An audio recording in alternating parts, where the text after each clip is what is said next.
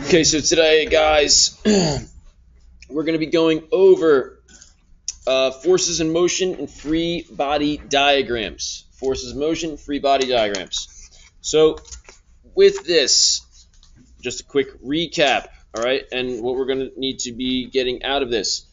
Understand that Newton's second law is net force is equal to mass times acceleration. All right, describes the relationship between net force on an object, its mass, and acceleration. If you need to be able to represent all the forces acting on an object using a free body diagram. Understand that friction is a resistive force that goes to the opposite of motion. So if I'm pushing something to the right, what direction would friction be going? Left. If I was pushing something forward, what direction would back? Okay, good. Understand or distinguish between static friction and kinetic friction. Guys, remember what we said? There was two types of equilibrium. There was static and dynamic. What did static mean when we were talking about that? The object was, say it, at rest. Good. And then what did it mean if something was in dynamic equilibrium? Yeah, the object was moving. So pretty much static, guys, is going to be the same thing. All right, an object at rest, and kinetic is going to be the object's moving. All right. So what we need to know, all right, just some vocab keywords. Force is a push or a pull, Newton's second law. If I push on something with a certain force, all right, the more, let's see, how do I want to word this? Acceleration is directly proportional to the net force, inversely proportional to the mass. So for an object that's the same size, if I push one of them with more force, it's going to accelerate more. If I push one with less force, it's going to accelerate less. Then if I took two different size objects, one larger, one smaller, and I apply the same force to both of them, well, the one with more mass is going to accelerate less. All right, the one with smaller mass will accelerate more. Okay. And acceleration is the rate at which an object's velocity changes. Static friction. This is the type of friction that keeps objects at rest. An example, when you're trying to move a stationary object, such as pushing a refrigerator across the floor. All right, static friction keeps it in place. Static friction opposes the direction of motion. And then kinetic friction is a frictional force that acts between two surfaces, but one, all right, we have something that is moving. This time we'll have something that's moving. And then normal force. Normal force is the force that surfaces exert on each other to prevent solid objects from passing through each other. Normal force is a contact force. When two surfaces are in contact, they exert a normal force on each other, perpendicular to the contacting surfaces. So for our purposes, we're going to be dealing with everything on a flat horizontal plane. So if I went like this, here's my box. All right, this is my free body diagram. No matter what. Oh, that line is not where I want it to be. Okay, so we have a box resting on a surface. What direction does weight go, guys? Down. Now, if the object does not fall downward, right, there's no motion, what does that mean about the forces? They have to be what? It has to be equal, all right? Another word we use would be balance. So how I like to do it is I like to say, okay, these two forces are equal. I put a little equal sign through them. My top and bottom are good. And this dude would be my force of gravity, or what we call weight. And, God bless you, and Fn, the normal force. So, guys, what is the equation for Fg? Mass times gravity. And we're using, for the most part, we use 10 for our calculations. So if I know what the mass is, if I said the mass was 20, what would the weight be? 20 times 10? 200. So if I said, hey, the mass of an object is 20 kilograms, what is the normal force? 200. Very good. Why? Because it's the same as the weight. it's the same as the weight, all right? So you're going to want to keep that in mind for what we're going to be dealing with. Okay, so then we have the link provided, okay, that it asks you to go to so we can take a look at this little simulation piece. All right, now, from here, what we're going to be asking us to do is, please take a look at, all right, it says, what happens to the force of friction when an applied force is added?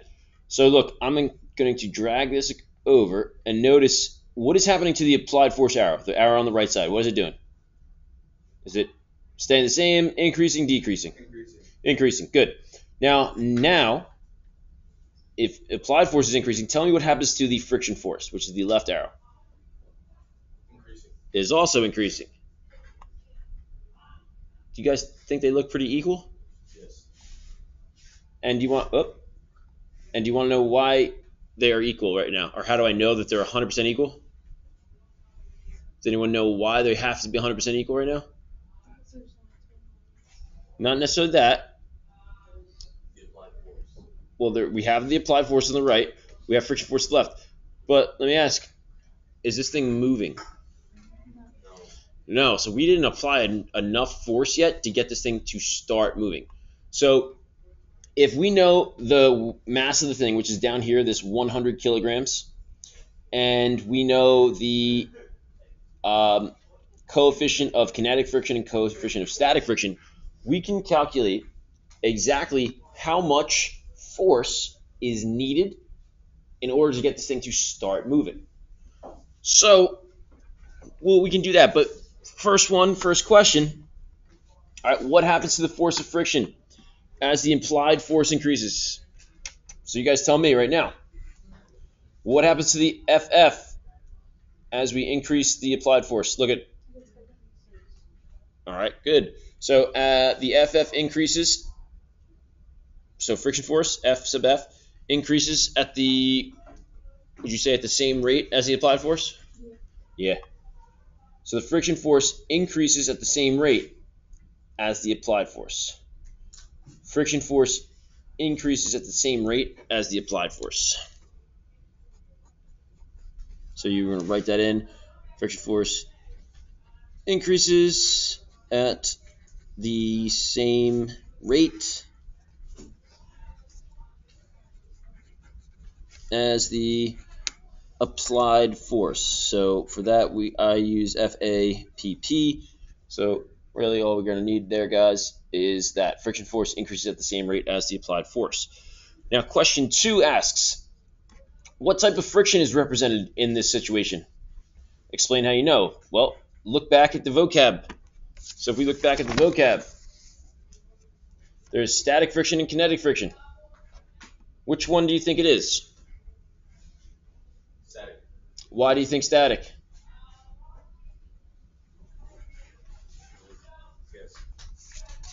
Because why? Okay. It's not moving. Correct, because the object is still stationary. So, static friction.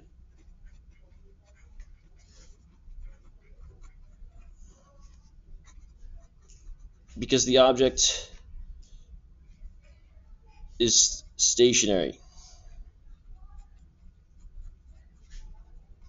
Or the object is at rest, however you want to say it. Okay, now number 4. It says, or step 4, slide the applied force slider until the box starts to move. Make sure you have sum of forces box checked in the menu bar on the right. And then guiding question 3, what is the value of the applied force once this thing starts to move? Okay, so for this, I'm going to hit clear, and it's going to record. All right, so I'm going to do this. I'm going to push.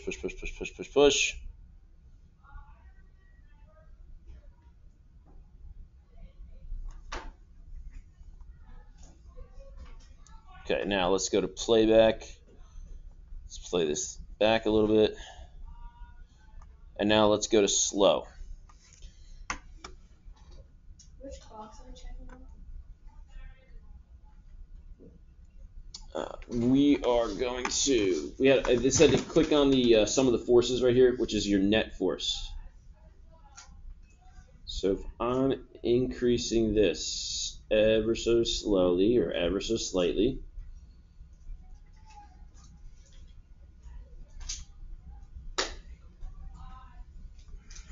we can then take a look, go to the playback.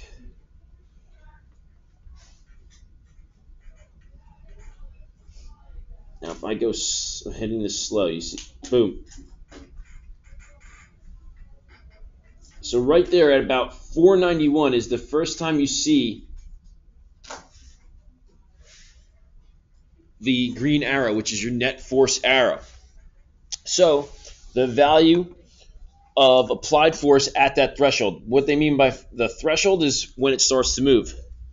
So we're going to write 491 newtons. What direction was that going, by the way? Right. To the right. Okay. Now it says find the value of friction at that threshold. Well,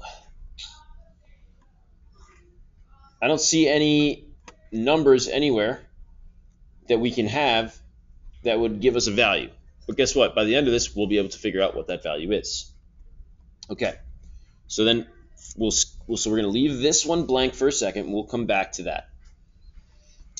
All right. It asks, how does the value of friction force before the box starts moving compare to the frictional force after it starts moving? Which one's static? Which one's kinetic? So what they're asking you guys, what happens to the friction? Is it larger before it starts moving or after it starts moving? So let's take a look.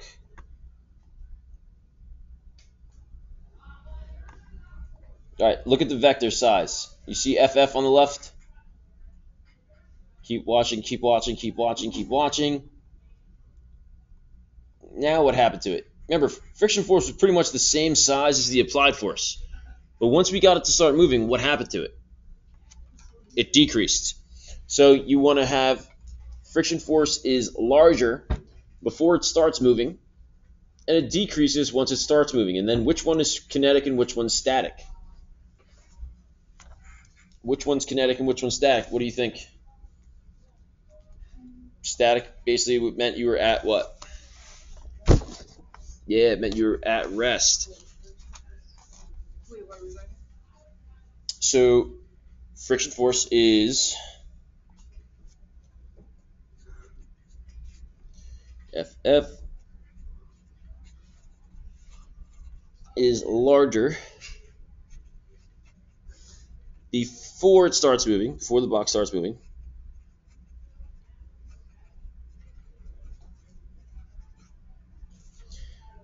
And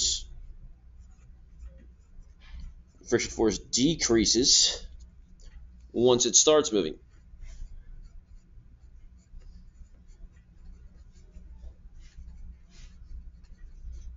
So which one, all right, which one do you think was static and which one did you think was kinetic? Before it starts moving would be which one? Static. Good. So I'm just going to write static under here. And once it starts moving, kinetic. Okay. Making sure the sum of the forces was checked above. Why is the sum of the forces, or the net force, less than the applied force? Why is this green arrow, guys, smaller than the applied force? Well, real quick, what is net force again? Do you remember what net force was from our notes?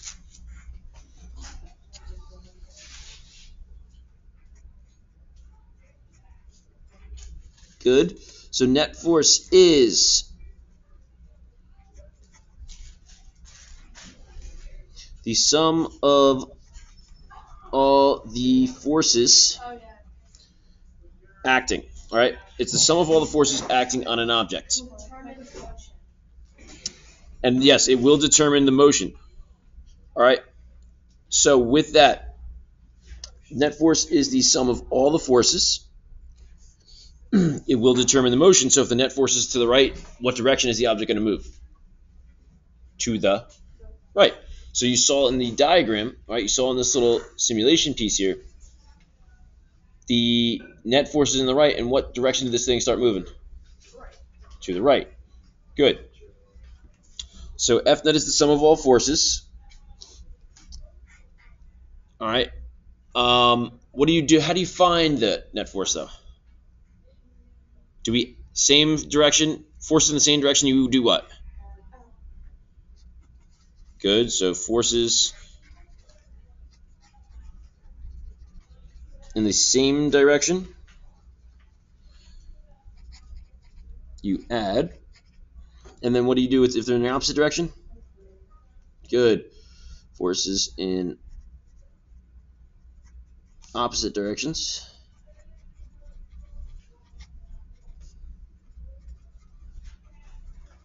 You subtract.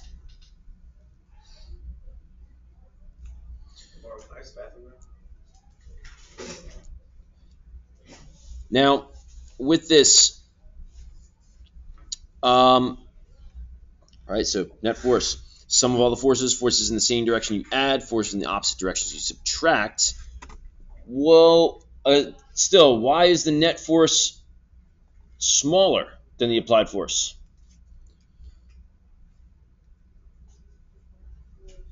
Yeah, because we have the applied force going to the right, friction force going to the left. So they're already going in the opposite directions. So we got to subtract them. And that's why the net force is a smaller number. All right. Force in the same direction you add. Force in the opposite direction you subtract. So in this case, the net force would have been equal to the applied force minus friction force. So yeah, it should make sense that it's going to be less than, all right, the applied force. And then if you can just do me a quick little favor. Also, I would like you guys to just sketch in a quick little free body diagram. FG down, normal force up. Those two things should be equal to each other.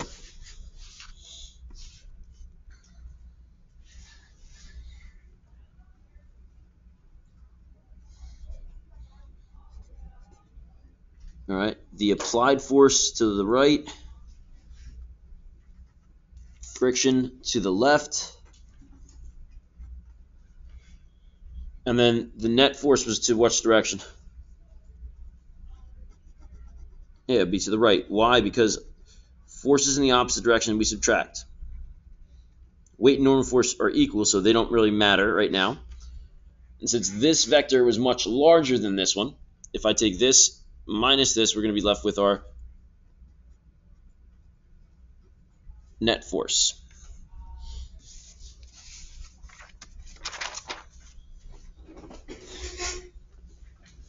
Okay, so you guys will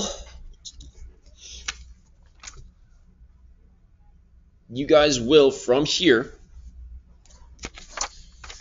be asked to do these last two pages. And this is very, very simple.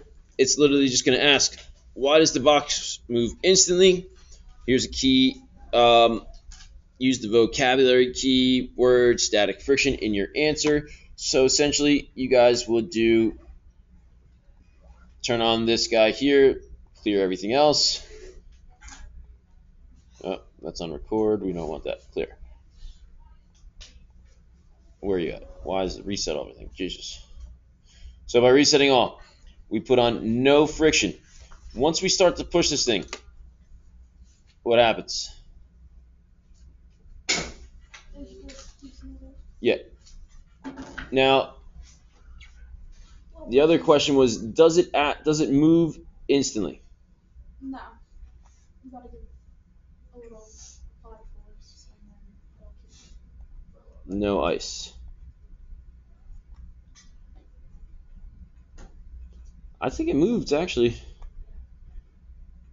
pretty much. Well, if it didn't move instantly, if you didn't think it moved instantly, do you think it should? No. Not necessarily. Not necessarily. Because you have to get some applied forces before anything moves. So if there is no yes.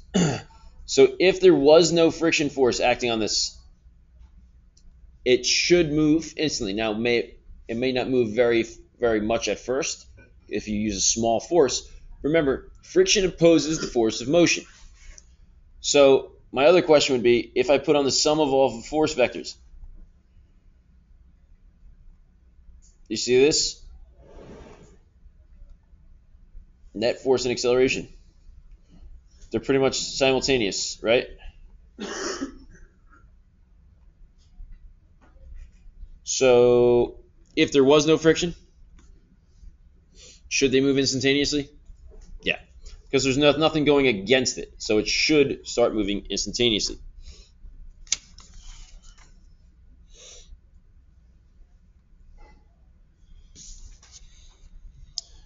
All right. Now, before we didn't quite answer this one right here. We said we'd come back to this. We said we'd come back to this number here. Okay. So after you guys had answered that problem, we're going to look at this table here. In the simulation, you guys can, all right, we put it back to wood. We can put the sum of force vectors right now. Okay. Now, for right this second, you can change the small crate. We can change it to a textbook. We can change it to a refrigerator. We can change it to a sleepy dog. Okay. But down at the bottom, we are given what the mass is. U sub k. Mu sub k is 0.5. Mu sub k stands for the coefficient of kinetic friction. Mu sub s is the coefficient of static friction. So we're going to put it back onto the small crate because that is what comes up first. All right, so tell me, what is the mass of the small crate down at the bottom?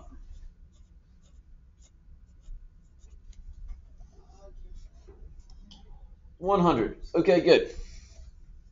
So we'd write 100 in there. What about mu sub s?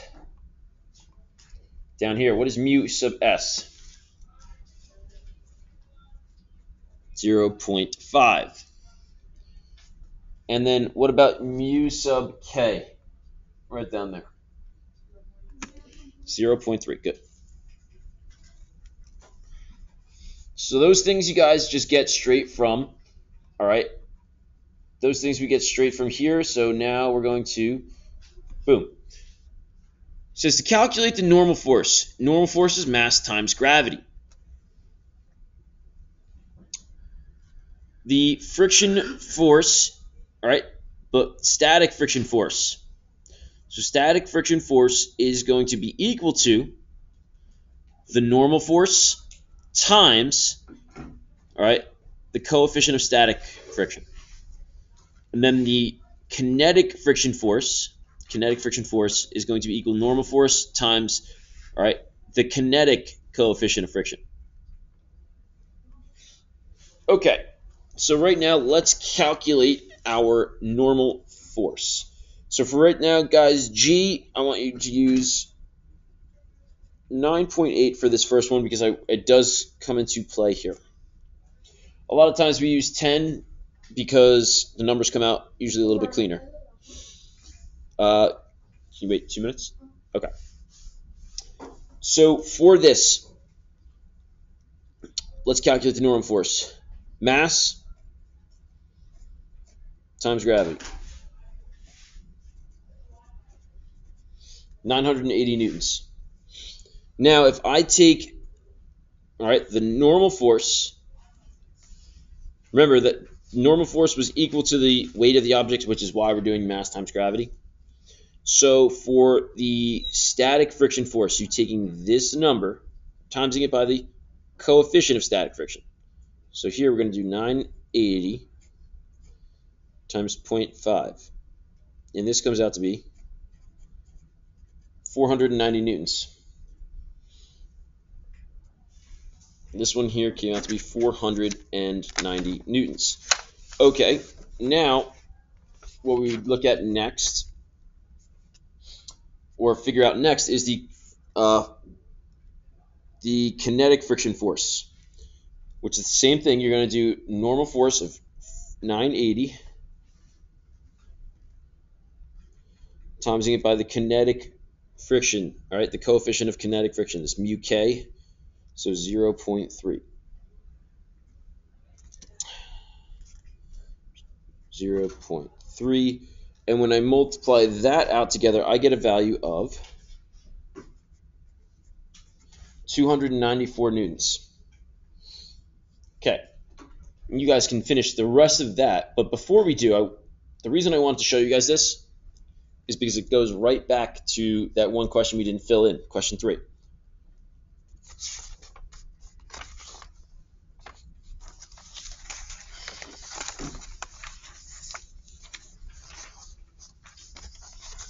Okay, so what did we say was the force needed in order to get this thing to start moving? We said it was 491 newtons. All right, what did we just solve for as the maximum threshold? All right, or what did we say was the maximum force of static friction? Go right back to the table that we just solved for.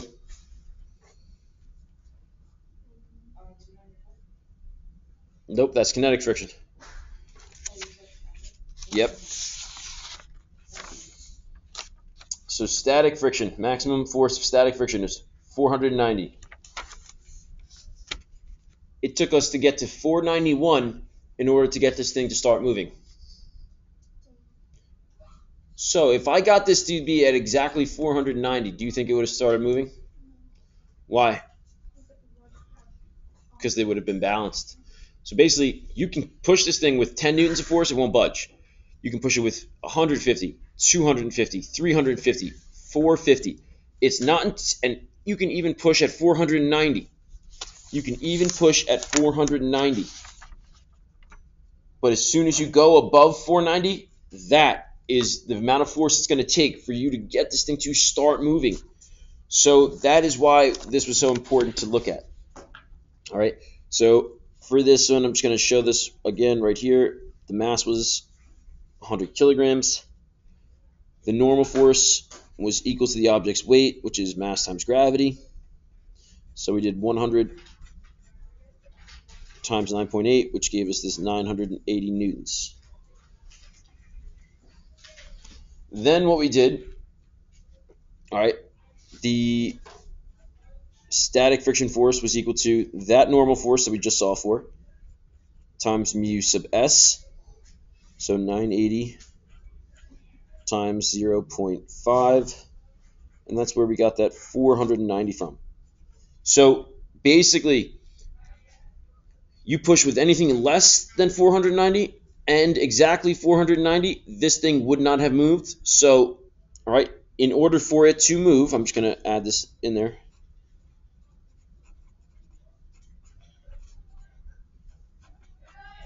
So in order for it to move, you have to go above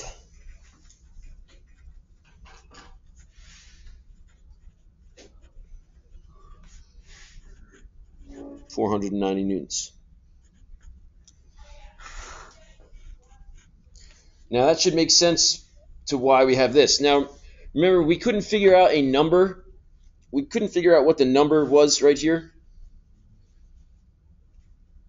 Well, we found that out. We found that out. So the friction force, all right, the kinetic friction force is the same concept, normal force times coefficient of kinetic friction. 980 times 0.3 gave us 294 newtons. So as soon as, what happened, guys, was as soon as we got past this 490, right, as soon as we got past 490, excuse me. As soon as we get past 490, right, we got that 491, that thing started to move.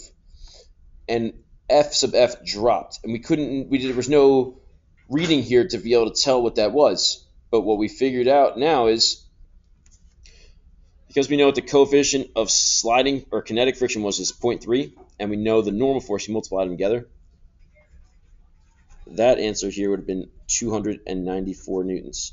And what direction would friction need to go? To the left, because it has to go opposite of the motion. All right.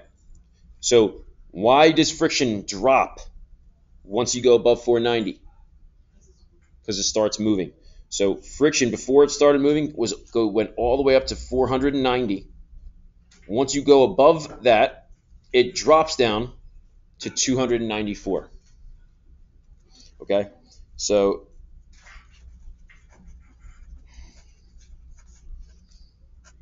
friction drops to 294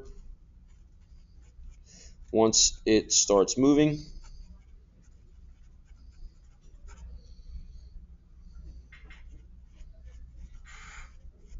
Because the coefficient of kinetic friction, mu k,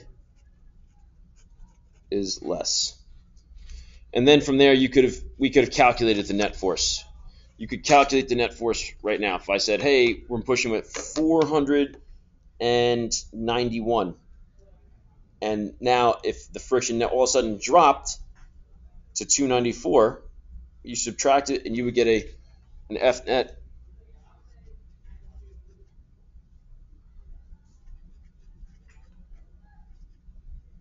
(294), and that would be 197 if we needed to determine what the net force was.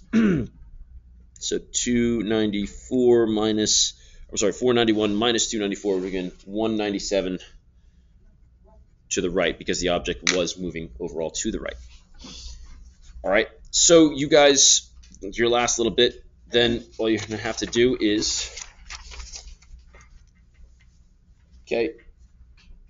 figure these out, which is very simple, because you're going to basically follow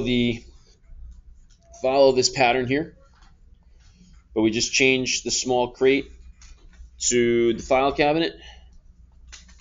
So you can write those in real quick. 50 kg. So at this table, we're writing in the mass of the filing cabinet, its coefficient of friction, static and kinetic. So static is 0.5, and the coefficient of kinetic is 0.2. And then they said the refrigerator, 200 kg as the mass. Coefficient of static friction is 0.5, and the coefficient of kinetic friction is 0.2. So now, remember, you're going to have to do this 50. Now, if you guys want to use the other ones, if you want to use 10 because the numbers are super easy to use, awesome. Or if you're just going to use the calculator, you can use the 9.8. It's fine. All right, that's fine. And then you just have to answer these last two questions afterwards. All right, how does the value calculated for the maximum force of static friction for the small crate compare to your answer from question 3, which was this?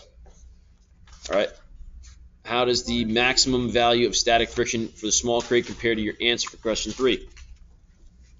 Well, we figured that we needed to get 491 in order to get this thing start moving. Why is that important? Because we calculated that the maximum force of static friction was 490. So basically, you're going to, we kind of half answered that. If the maximum force of static friction for the small crate is 490, you need to go above 490 to get the thing to start moving. That's why it was important. And then number 9 asks, what do you notice about the relationship between the static and kinetic friction? Well, pretty much in all of these guys, static friction is greater than the kinetic friction. Why is that the case? Or why do you think that is the case? All right, and you can just basically say,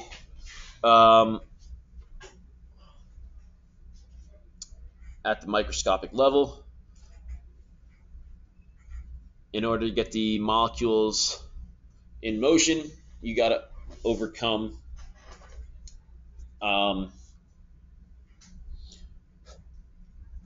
it's going to take more force in order to get the molecules to start moving. And once they are moving, it's going to take less force.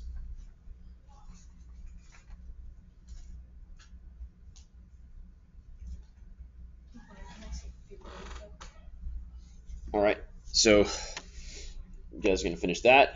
Answer question 8, 9. If you're not sure with 9, you can do a little research, look that up. All right, you guys will submit that and place that up there. When you are done, now you may go. What? You don't necessarily need a Chromebook. You just need a calculator to finish this little section here. We pretty much already answered question 8 and number 9. If you wanted to just look up some, you'll be good. All right. Okay. Can you go back to step 3 page? Yep. What are we